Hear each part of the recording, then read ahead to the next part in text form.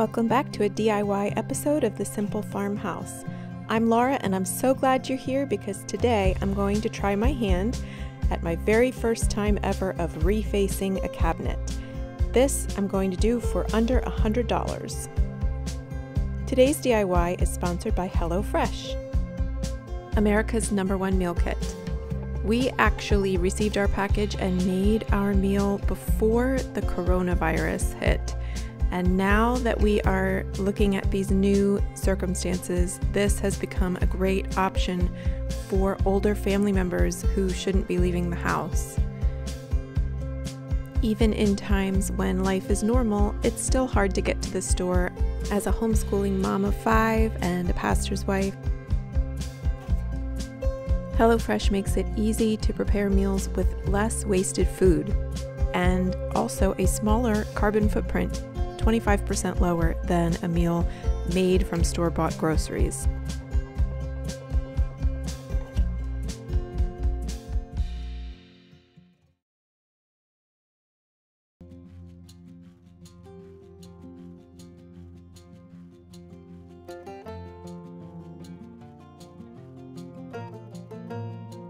So I have to tell you, my kids can't even agree on pizza. I have some picky eaters, and after making this dish, all 5 of the kids loved it. You can use my code TheSimpleFarmhouse10 for 10 free meals off your first month. You can follow the link in the description below.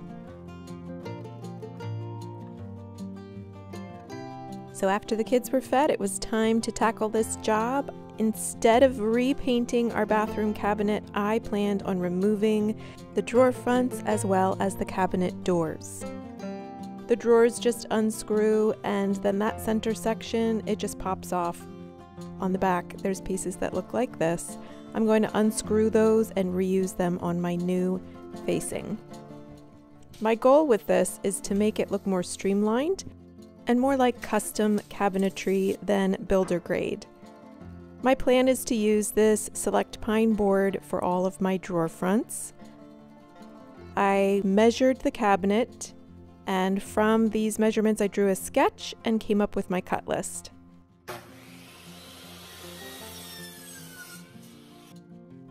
So now that I've done this, I would actually recommend not starting in the center with putting on the drawer faces. It was actually easier to start on the end and then work my way across. I had some readjusting to do because I started in the center. But with the cuts that I made, I left just enough space for paint between the drawers, making sure that they could slide easily open and closed, and looking for that clean, modern looking front.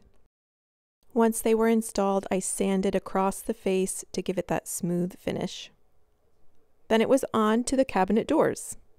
I made a simple frame using a Craig jig. So as you can see, I am not a professional. I am a learning DIYer, and this is one of the ways I feel comfortable building. I'm going to run pocket screws into the 2 side pieces by drilling into the top and bottom pieces with this special drill bit. It makes a pocket hole just like this. And then I will find center on my centerpiece and the top and bottom pieces so that I know where to drive those pocket screws into. I did a little dry fit just to see how it was going to work, and I liked the outcome. So I went ahead and started applying that inset area. You could certainly use a piece of plywood. I chose to use cane webbing just for a little modern touch and a little textural interest. I'll include a link in the description for you. Now obviously I can't install this the way cane webbing is installed on a seat. So first I will measure and cut, and my plan is to attach this using glue. And at first I was planning on just using some staples, but I found some leftover scraps of plywood and I decided to use those.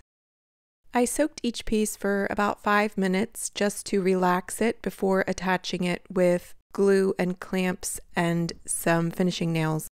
The reason I soaked it is that it helps to allow the piece to not have wrinkles as it dries. It tightens up a little bit.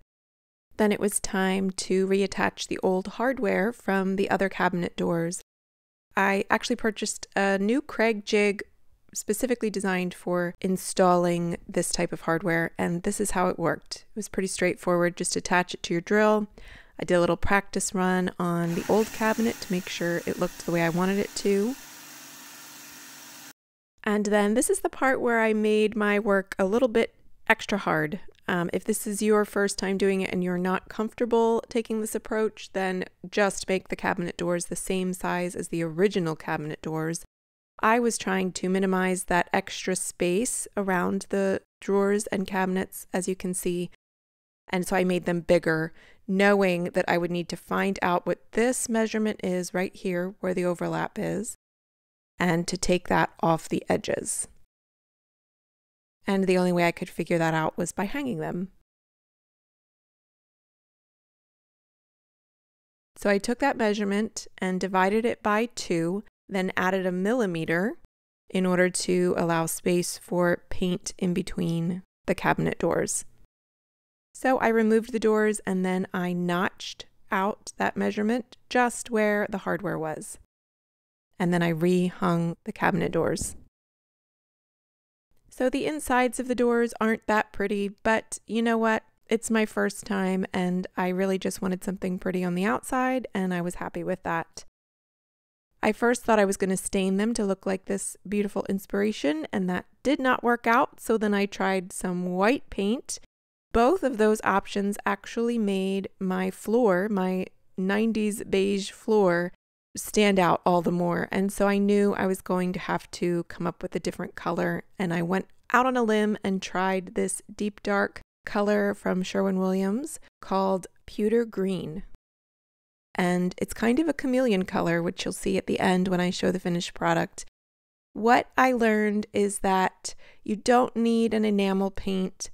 A sample from Sherwin-Williams is about $6, and it's a quart, and it was more than enough to cover all that I needed to cover. To get that smooth look, just use a velvet roller cover on a 4-inch cabinet roller. For the insets, I did have to brush very carefully and go over it in a dabbing motion like this 2 or 3 times. By the end of day 1, this is what I was working with. I did come back that evening and decided to add some feet. I just took a leftover piece of that pine and measured out and made a mirror image. I thought I was going to do a foot in the middle, but I ended up only doing a foot for each side of the cabinet. In order to attach it, I just needed a style of cleat to attach it to. I took a small piece of leftover wood, measured it in order to fit the piece snugly into place. So when I attach this to the wall, that foot will slip right in there and not move. I'll attach another one to the underside of the cabinet. If you know me, you know my projects tend to turn into something a little bit extra. That medicine cabinet was bothering me after creating a new cabinet, and so I pulled it out and I had some leftover pieces of plywood that I turned into shiplap boards. This is a very budget-friendly way to accomplish a look in your space. Just make sure that you paint in between those boards so that you don't have the wall showing through. I also added a peg rack with these very simple screw-in pegs. If you are interested in seeing a DIY for this, leave a comment in the comment section below. Then it was time to install the hardware. I'll link these bar handles below. They were from Amazon. They have similar looking round knobs. I chose to use some old ones that I had on hand that I found on clearance at Anthropology. I did have to come back and use some old spray paint to paint that knob because it was silver and it just clashed with the new gold pieces that I brought into the room.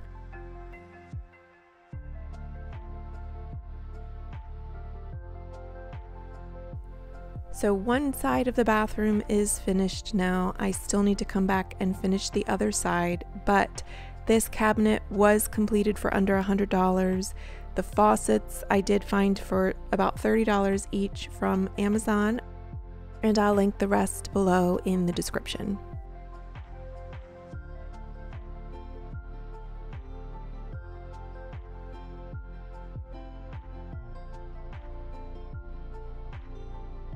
So stay tuned for the other side of the bathroom, but for now, I'm enjoying having this new view of a pretty new cabinet. If you found this helpful, hit that subscribe button and tap the little bell to receive notifications of my next video.